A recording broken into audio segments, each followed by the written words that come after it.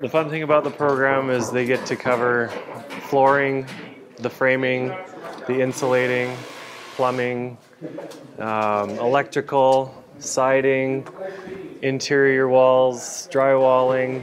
Credits, money, experience, they're going to know a lot of things. Aside from the credits that we talked about, we got them their first aid certificates.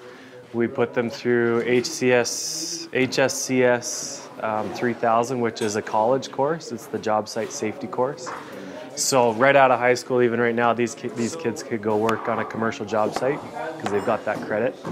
They wouldn't need to, go to school. So it makes them more valuable as an employee coming out of high school. They're already ahead of the game. It seemed like a good program to get into. You'd be building houses, so all the basics. So when this is done, I can go out there, grab my own lumber and build something. We had students apply for this, and we had 15 applications, and they had to go through a formal series of interviews and application, and so then these 10 students were chosen, and they are right now building 3 tiny homes.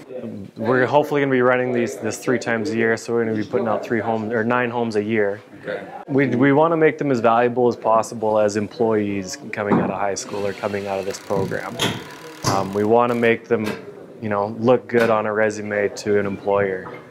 Coming into this, I wasn't really sure what I wanted to do after school, but working building these houses, I'm seeing the trades. I might go into the trades afterwards with carpentry or something like that.